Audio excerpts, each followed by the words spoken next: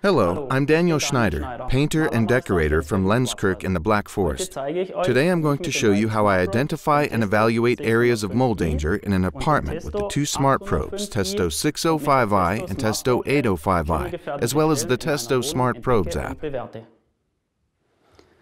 The house owner called me because he's discovered mold growth in a corner of his workroom. I'm now checking this as well as the adjacent wall surfaces.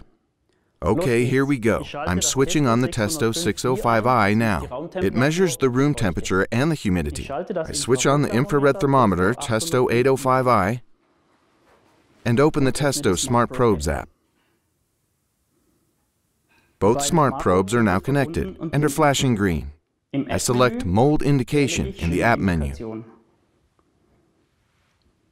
Now I set the emissivity. This is a plasterboard drywall, so I'll just use the preset value from the app. I switch on the Testo 805i's laser and scan over the wall with it. The app shows me the current measurement value as well as the mold risk using a traffic light system. Here we have red, which means that there is an increased risk of mold here. The app shows me yellow on the adjacent wall surfaces. That means that we have a low mold risk here. The weak spot in the building is definitely in the corner. I'll take a quick photo of the corner. All the measurement values are included in the generated image.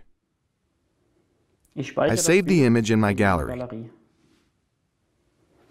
The building corner is on the north-facing side of the house, which in terms of mold risk is a weak area. The adjacent cellar ceiling has a temperature of 5 degrees Celsius. I would install insulation from the cellar side to stop the cold rising in order to prevent new mold growth. I hope I've been able to show you how easily I can discover mold risk areas with my smart probes. I'm very happy with both of the instruments and the app, and I'm going to check the rest of the apartment now. But I'll spare you that. You've seen how it works. See you!